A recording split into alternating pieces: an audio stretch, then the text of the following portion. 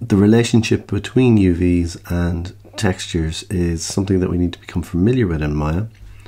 And in this scene we're just going to take a look at a simple example of a box and how we would put textures onto a box.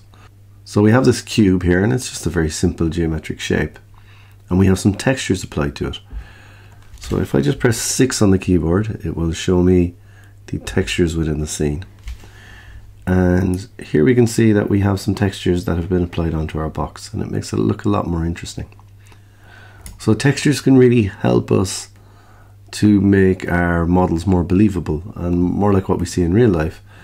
But we need to understand that there is a relationship between these 2D images that we use for our textures and our 3D shapes, such as the box here. And the relationship that we draw between our 2D textures and our 3D objects is done through a process called UV mapping. Creating a UV map allows us to put textures on our objects. The process of creating a UV map requires us to visualize what our 3D object would look like flattened out. In this case, I have an animation of this box folding outward as if it had been cut along the seams and flattened out. And I'll just show you that now. And here we can see this is what the box would look like if we just folded it out and we tried to flatten it just in the 3D viewport. And we can see that this is a flattened out shape now and would be quite easy to paint in something like Photoshop. This kind of process of visualizing a 3D object flattened out is really what we're trying to achieve when we're UV mapping. I'm just going to place the box back so that it's a 3D object again, and we'll go and take a look at the UV editor. So let's take a look at the UVs on this particular box, because we can see that although the textures are generally looking fairly good, maybe we don't really want this pattern that's running across this face here and this face. Maybe we need to go and clean those up a little bit, and that will most likely be an issue with our UVs. So let's take a look at how to do that, just to become more familiar with this process. So our UV editor is where we do a lot of work in and around our UVs, and that's under Windows, Modeling Editors, and here's our UV editor. So this is our UV editor, and this is a 2D space. So we can navigate around it by holding the Alt key, and the middle mouse will allow us to pan, and we can scroll in and out with the scroll wheel. We can't orbit around like we do in 3D space. It's a completely flat space in here. At the moment it's empty. It's empty because I've got nothing selected at the moment. So I'm just going to move this down for a second, and I'm going to select our box. And now we can see that our UV space looks a little bit more active. So the first thing to note is that there's a shader on the box, and the shader has an image applied to it. So that's the image that we see in the background here. And this image is painted in Photoshop. Just to try and clear up our view a little bit, I just click this button here, and that shows me just the outline of the UVs, and these are the UVs for our box. And I'm going to turn off the grid just for a second, and you start to get a feel for this texture that's been created for our box object. And we can see down here, we can see that some of these UVs are laid out a little bit cleaner, and some of them, these ones down here in particular, don't seem to be laid out to match the texture so well.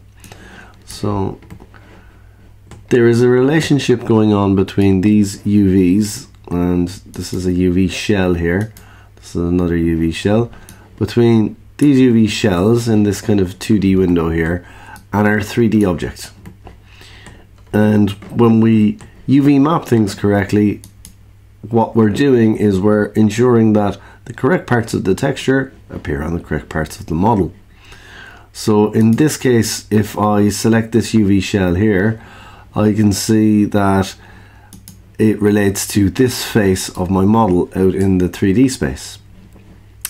And this definitely doesn't look like what I want right at the moment.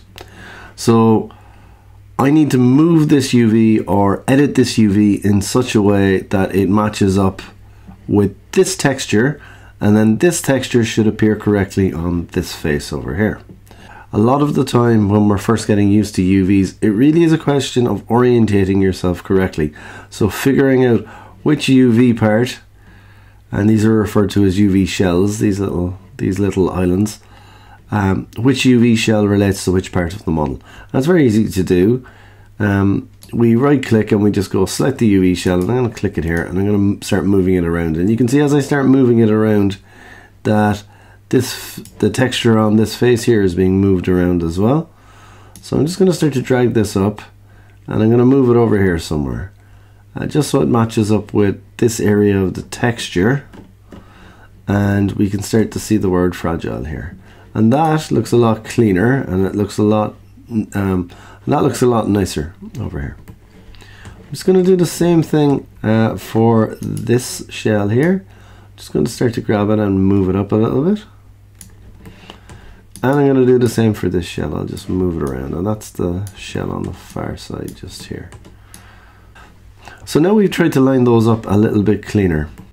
We hopefully have a little bit of a better understanding of the relationship between this 2D space here and this 3D space. We can see that we have this idea of UV shells. We can also select individual UVs. So I can select it here and here. I press F on my keyboard to zoom in on where those UVs are in the 3D viewport. And we can see that they relate to this area of the box down here. So that's these UVs. So just right click, go and select these UVs, and there they are. And I can see that there's an issue here as well, that these UVs don't line up with the texture, and the texture doesn't look correct on the box.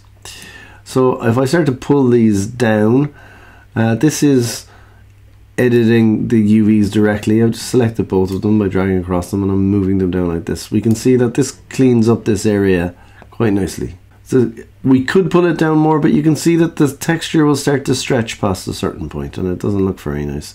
So there we go. So that's that UV cleaned up there a little bit. Now this was a simple example of looking at UVs on a 3D object.